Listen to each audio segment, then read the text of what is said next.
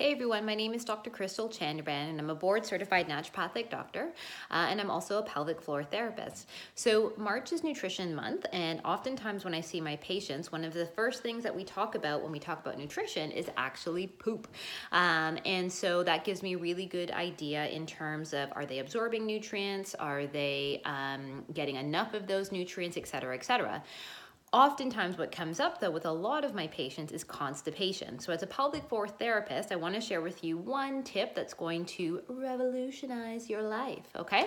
So this is the pelvis, and if you look inside, you'll see that the muscles inside the pelvis are in a sling-like motion. So our pelvis holds, for women, our uterus, our bladder, our rectum, and our intestines, and then for men, the prostate, the bladder, and the rectum, and the colon as well. So the reason why it's in that sling-like position there, it's so that when we're walking around, and this is the rectum, we have a muscle that sits here and it holds it together like this, so that when we're walking around, we're not pooping our pants, and this is a great thing.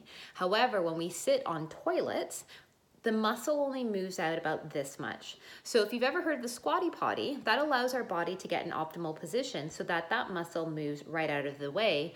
This lengthens, and then you're able to have a passage of bowels far easier. However, in real life, you're not going to be walking around with the squatty potty when you're out in public. So if you do not have the squatty potty, or if you're out in public, I'm going to show you one tip and how you can position yourself to get the same effects as a squatty potty. So if you can imagine that this is my toilet, I'm going to be sitting so that my knees are hip width apart. So knees are here, hips are here. I'm then going to twist one way, take a deep breath in and out. I'm going to twist the opposite way. And that simple twisting movement is actually telling my body and my nervous system that peristalsis, which is movement of the intestines, need to happen because a bowel movement is about to happen.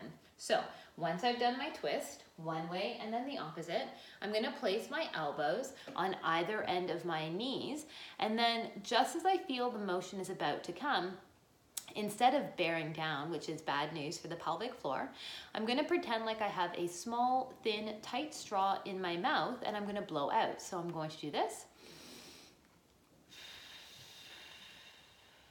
instead of this, which a lot of people tend to do, and that causes a ton of dysfunction in our pelvic floor, either for men or for women.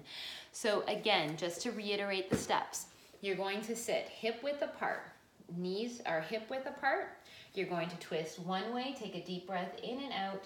You're going to twist the opposite way, take a deep breath in and out. You're going to place your elbows on your knees, and then when you feel like the bowel movement is about to pass, you're going to take a deep breath and blow out.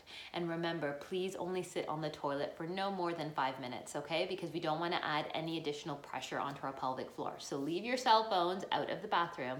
Have a great day, guys. Bye.